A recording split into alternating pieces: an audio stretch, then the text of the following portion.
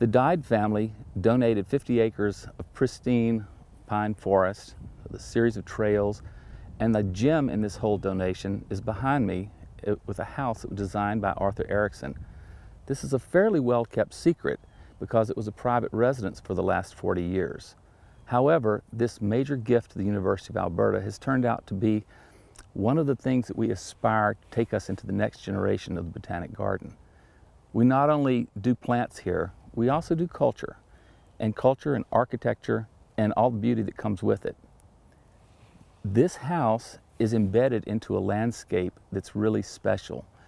It's the very features of this landscape were those that were brought forward by Arthur Erickson himself. And once we get inside, you'll see the beauty of the viewscape looking out over this forest.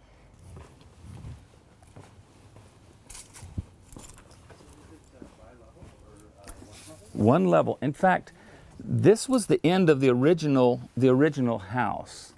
The back part of it was added later on, and very true to the style, but it was the living quarters. Formerly, it was mostly a kitchen and one large room.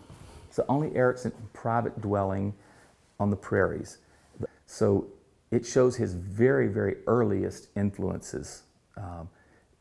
And those people that know say you can see the creative genius in his early design, even here. And he spiraled off and did great things beyond this. But he was started at this point. So it's a timestamp.